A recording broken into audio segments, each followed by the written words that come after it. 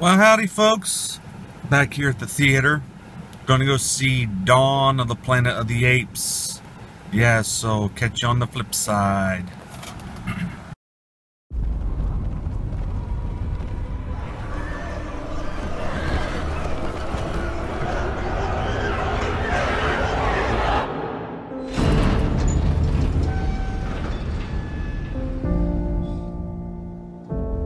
Apes do not want war.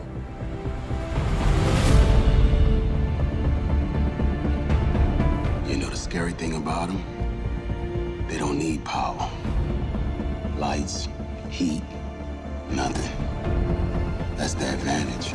That's what makes them stronger. We both have families. You want to protect yours, I want to protect mine. It's our only chance for peace. Are you aware? No! They are going to turn on you. They're animals! Caesar, it's your home. Who was that?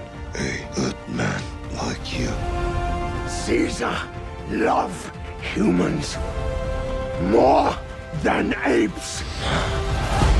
If you threaten his family, he will retaliate. Don't shoot! Don't you move! Should we shoot him? Maybe. Hey. Oh, you want a drink? All right. Easy. Easy. All right.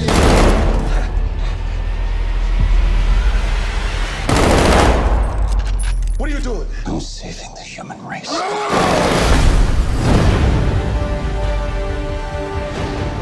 my God. We made contact! Military! They're already on their way! Caesar, you have to go. Go where? This is my home. I'm sorry, my friend. War has begun. Caesar!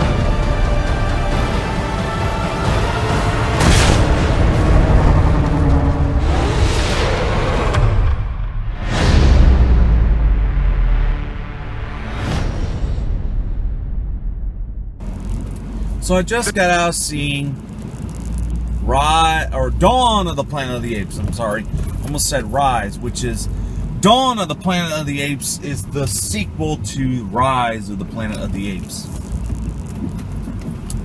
Now, I apologize if I sound a little strange. I do have a little bit of a head cold going on, but it's all right. This movie was a very good movie. If you are a fan of the Planet of the Apes movies at all, you would like this movie, really. Except for the one with Marky Mark in it. Tell you what, Marky Mark's on a roll, isn't he? Transformers, and he does the... Never mind. But this film, I couldn't tell you any of the stars in it, but except for Andy Serkis, who... you know, was in the first film, and he was in Rise of the Planet of the Apes. And this film is directed by, this time, Matt Reeves, who did Cloverfield. And I gotta say, he did a really good job with this movie. The whole premise was like a flashback to... there's a lot of references to the old Planet of the Apes series, especially the fifth film, which is the least popular one, and the least popular one was Battle for the Planet of the Apes, and this film referenced that pretty much, because there's a lot of things with ape never kill ape, and there's a lot of references to you know, the peace between, you know, that there's automatically friction between the humans and the apes, and the apes obviously don't want anything to do with the humans. And Caesar, from the first film, he's concerned about the humans wanting to start a war. Well, his suspicions are not entirely correct. He believes, first off, that humans are going to start the war and the apes are going to fight to the death. That's not entirely, as the story goes on, he finds out that the apes are just as subject to this fall as the humans are. So, and they have this one character, there's a villain character, human, and then there's a villain character of ape. So, it's on both sides. And it's really about, you know, when the original Planet of the Apes movie was started,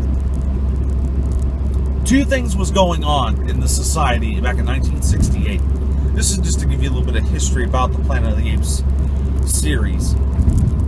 The original story is based on a book by an author by the name of Pierre Buell, who wrote this book called Monkey Planet.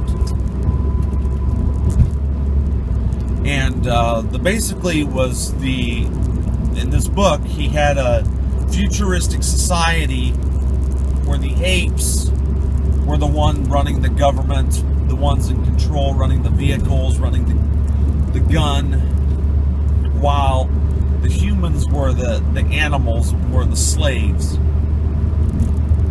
But then when the film rights was purchased by 20th Century Fox, Fox said, we can't afford to do this, so let's make them a primitive tribe of apes.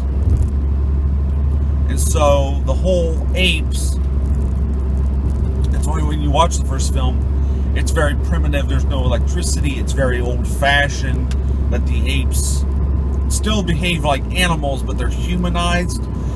They do have a little bit of a culture, a little bit of social society, but there's no electricity. They don't use, the technology they use is very pad and paper, rock and hammer and